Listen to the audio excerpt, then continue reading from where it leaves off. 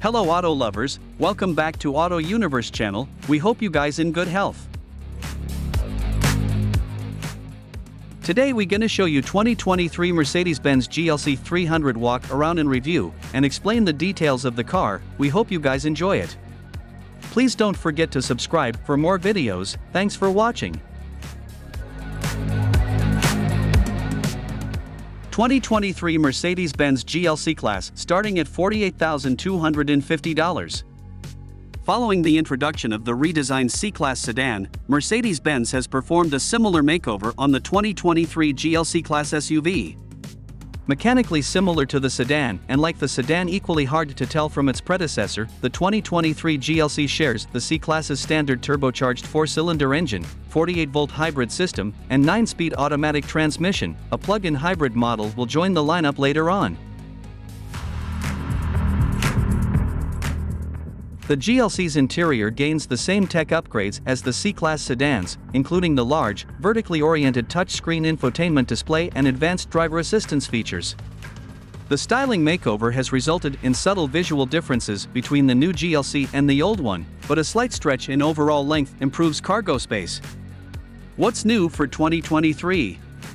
The GLC class is all new for 2023, and although the outgoing model was offered in both a squareback and coupe body style, the updated version of the fastback model will enter the fray for the 2024 model year.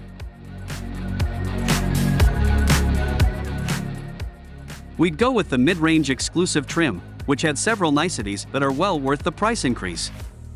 Those features include in-dash navigation, a 360-degree exterior camera system, a multicolored interior ambient lighting system, and a premium Burmester stereo system. The GLC comes standard with rear-wheel drive, but all-wheel drive is available on all trims as an option. Engine, transmission, and performance. All 2023 GLC class models will wear the GLC 300 badge and are powered by a smooth-running turbocharged 2.0-liter 4-cylinder engine.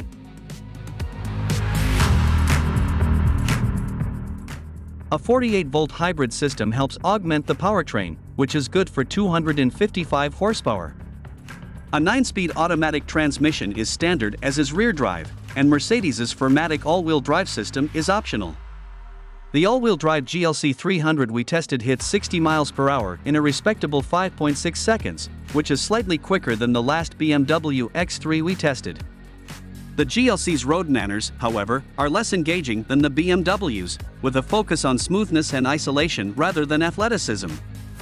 The steering lacks feel, but pitched into a corner the Mercedes can come out the other side just fine. It just doesn't entertain in the same way some of its rivals do.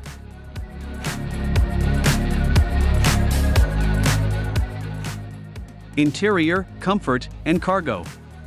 The GLC class's cabin wears nicely chosen upscale materials and a modernized design with more interestingly shaped air vents on the dashboard and heavily digitized control of the infotainment and HVAC systems.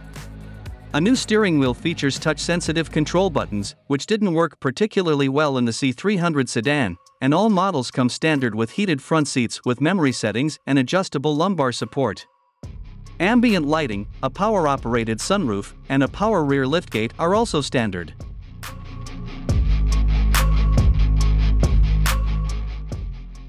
Like other Mercedes models, the GLC class can be heavily optioned with a host of luxurious features, including a panoramic sunroof, illuminated door sill plates, ventilated seats, a heated steering wheel, and leather upholstery. Fuel economy and real-world MPG. The EPA estimates that the all-wheel drive GLC class will be good for 23 miles per gallon city and 31 miles per gallon highway, with the rear-wheel drive model expected to offer slightly better numbers. When we get a chance, we'll take the GLC 300 on our 75 miles per hour highway fuel economy test route and publish its results here.